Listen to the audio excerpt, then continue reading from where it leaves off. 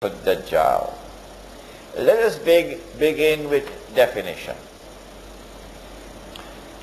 Dajjal is a being, a wujud. Dajjal was created by Allah subhanahu wa ta'ala. He created him in his wisdom. And when Allah created Dajjal, Allah endowed Dajjal with awesome power, with awesome versatility.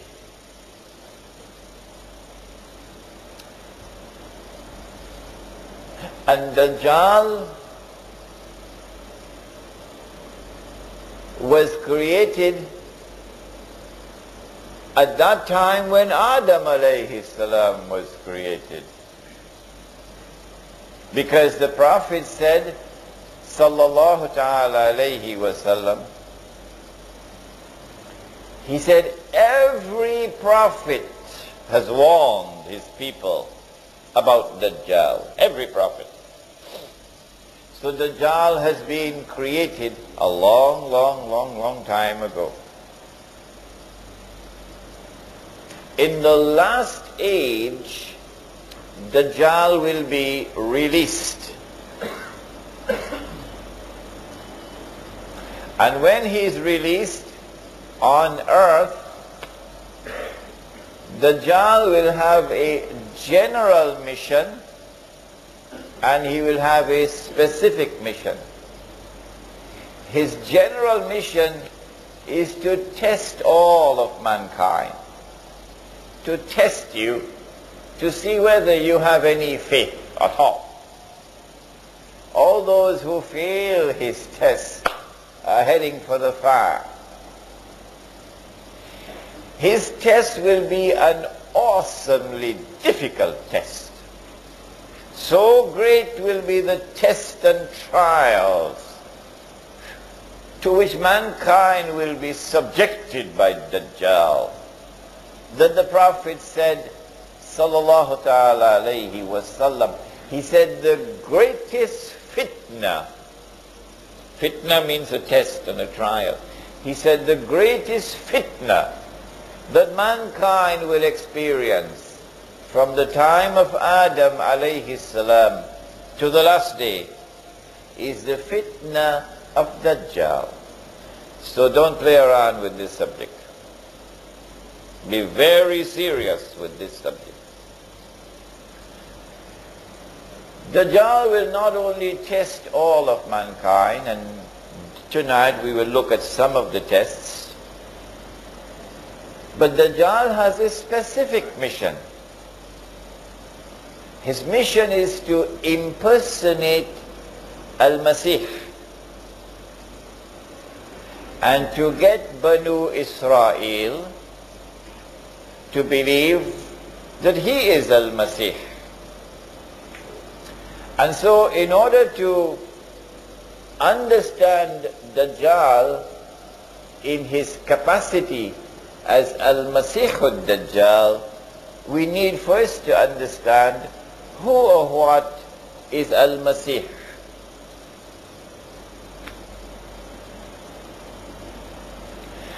After Banu Israel had lived in the Holy Land, which Allah had given to them, and after Dawood alayhi salam had established the state of Israel, he was a Muslim, so this is the Islamic state of Israel. And after Sulaiman alayhi salam had raised it until it became the most magnificent state that history will ever witness. After Sulaiman alayhi salam had built the masjid, and therefore after Banu Israel had experienced, take note of this, after Banu Israel had experienced the golden age, then they committed misdeeds They violated the trust with Allah, the covenant with Allah.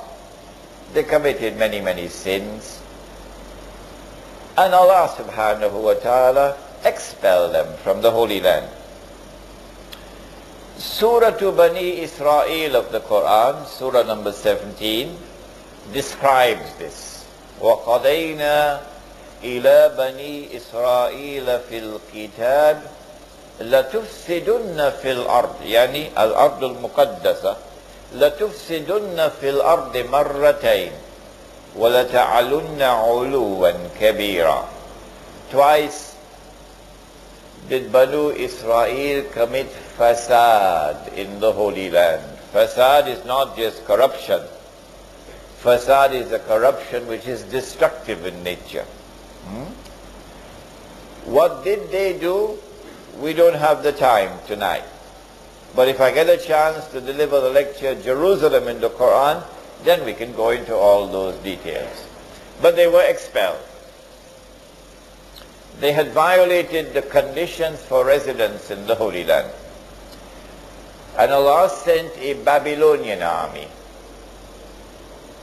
And that Babylonian army destroyed the state of Israel, destroyed the masjid, and took Banu Israel into slavery in Babylon. Babylon is in today's modern day Iraq, in that territory. All right. And so the golden age has come to an end. While Banu Israel were there in Babylon, weeping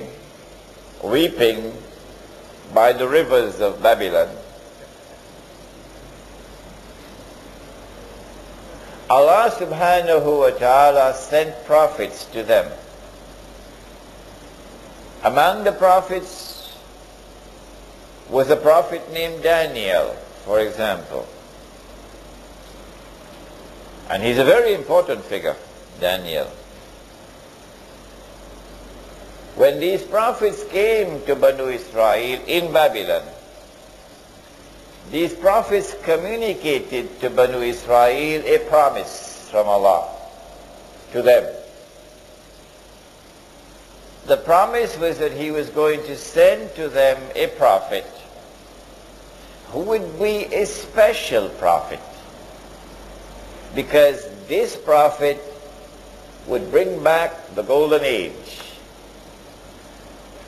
The golden age was one in which Sulaiman alayhi salam and the state of Israel ruled the world. It was the ruling state of the world. And when this prophet comes, he will bring that back. He will rule the world from Jerusalem. This prophet, special prophet to Banu Israel, this prophet was known as al-Masih. The meaning of the word is not relevant here. The significance of the word is what is relevant. The functions of al-Masih is to bring back the golden age, to rule the world from Jerusalem.